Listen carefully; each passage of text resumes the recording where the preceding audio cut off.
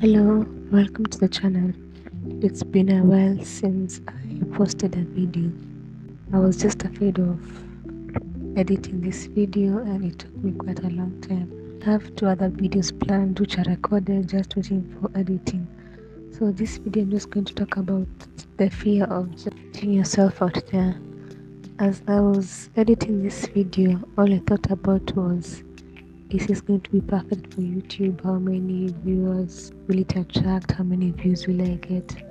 But I realized something, that the real reason I actually started YouTube is for me to actually continue drawing and have an accountability.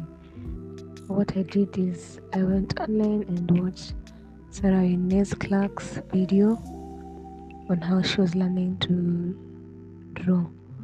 More on that a little bit. This video was inspired by I've been watching his videos of cartooning and I've really been interested, and so I tried out one of his videos and actually used one of his to actually draw.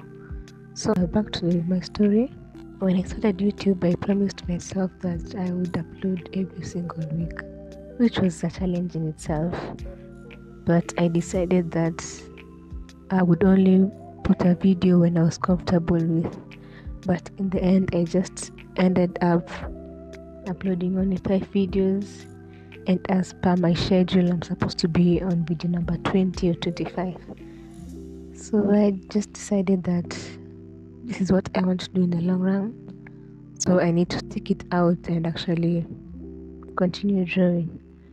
So as I was watching Sarah Inez Clark learn to draw, I realized for myself that I'm a perfectionist, which I really didn't know before. I thought I was just one of those people who was like, okay, let me just try this. If it works out, fine. If it doesn't, fine. But I realized that drawing is my passion, and most of the people who have actually seen me drawing are like, oh, you're so good, you're so good. So when I was recording videos for YouTube, I kept on wondering to myself, it doesn't look as good as I want them to look.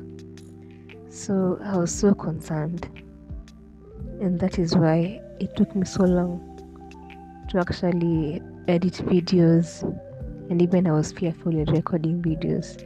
I know most of you are in my position, but I just said I have to start from somewhere. I can't keep on being afraid. Even though my editing right now is crappy, then as I do more videos, then I'll get better and better at editing. I can't just say that I will completely stop until my editing skills are good. So I just decided to draw this cartoon using Kesha's inspiration. And the first drawing I did was out of the frame, my camera. But the second one I decided, let me try it again, but in a different style. So that's what exactly I did, and that's what this whole video is about. So to anyone out there who is struggling, just know that all artists were never good.